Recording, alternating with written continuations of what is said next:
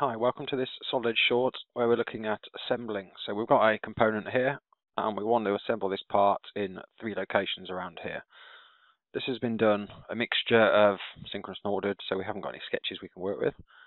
So the first thing I want to introduce us to is if you right click in your parts library, if part library doesn't appear, click on insert component and that will go and get rid of it. Even if I go and close that and get rid of that and I click on insert component, the part library is going to appear.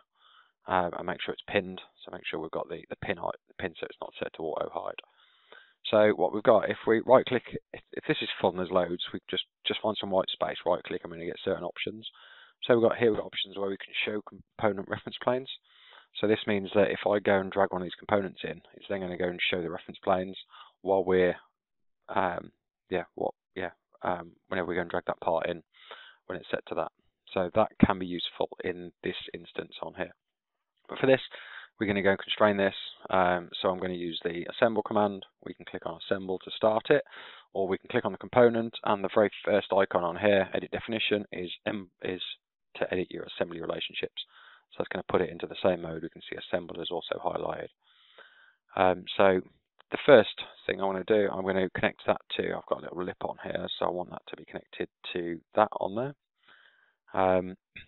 Next, I want to go and change it. I like to use these ones because it shows us what our relationship types are. Up here we can be scrolling around, hovering over, trying to figure out what it is. I want a tangent, so there's my tangent, and I'm going to go and make that tangent to there. So next we want to constrain this. So I'm going to turn on the base reference planes. I don't want top, I just want the front one, so I'm going to go and turn that one on. If I then click on this component and go into assemble, we've got an option on here where we can go and show. Ever so slightly different in the older versions, but they're still the same kind of option, and that's going to show the reference planes temporarily until we exit the command on here. So now I can go and choose these 2 planes, and that's going to get that constrained up on there, and they're going to just globally hide the reference planes. So if we click on that part, we can see the bottom of the screen, it's now showing fully positioned, and obviously the icon has no longer got its freedom lines on there.